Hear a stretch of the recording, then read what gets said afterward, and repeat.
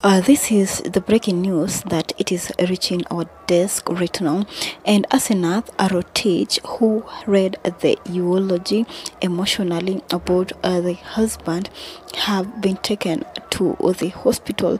This is because he fainted while the body of the husband, that is Kelvin Kiptum, was being buried.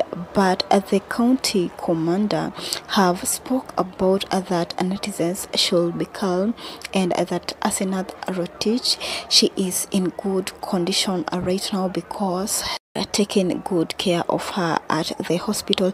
And also the sister have spoke about Asenath Rotich, have a blood pressure and maybe the BP raised. That's why she fainted, at the moment. And of course, this is not the first time that we are seeing when your beloved one in buried you faint. This is not the first case that we are seeing. Many people have fainted when they have seen their loved ones, they are being buried. But let us wish her quick recovery, because actually it's not easy right now for her, although the government have promised her so many big things. But Kelvin Kiptum will never return back to her life, and it is a very difficult moment for her.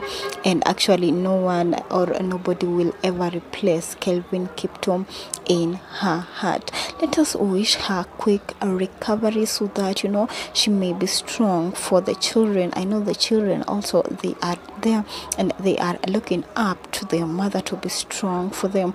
Let us just wish her quick recovery down below in the comment section, and let us have a chat down below in the comment section about Asenath Rotich being rushed at the hospital because she fainted when Kelvin Kiptum was being buried. Feel free to drop your comments, feedbacks down below the comment section, and also smash the like button.